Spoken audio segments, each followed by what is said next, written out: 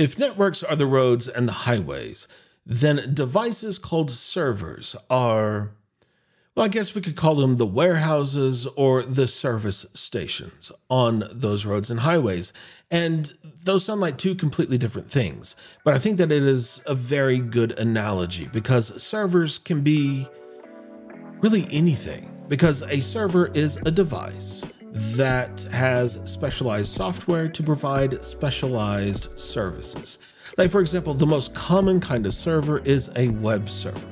So in our browser, if we go to Laracasts.com, that is actually sending a request to a server that is handling the Laracast.com website.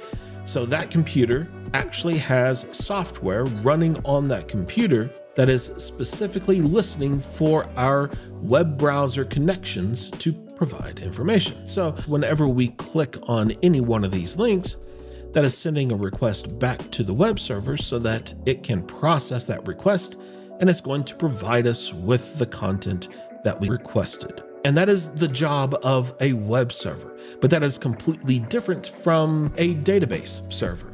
A database server is another kind of computer running specialized software to essentially provide database services to applications and users so that they can access and manipulate that data however they need to.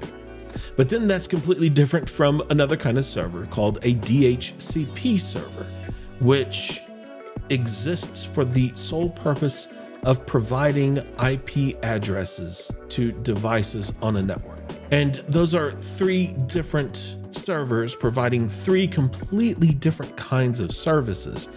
But that's not even scratching the surface, because there are so many other kinds of servers out there. And one of the really impressive things about servers is that they can handle a lot. Like, let's go back to the web server. So think of a web server as a librarian. We go up to the librarian, we ask for content, and they respond with whatever content that we requested.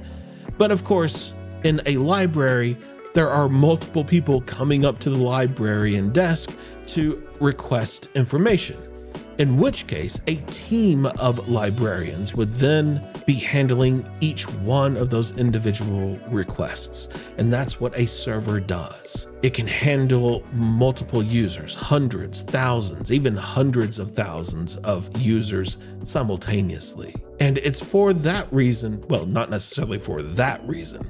That's one of the reasons why servers are the backbone of really any network. We don't necessarily have to have a server on our home network, but we certainly interact with servers on a daily basis. But if we have servers, then we also have something called clients, which we will talk about in the next episode.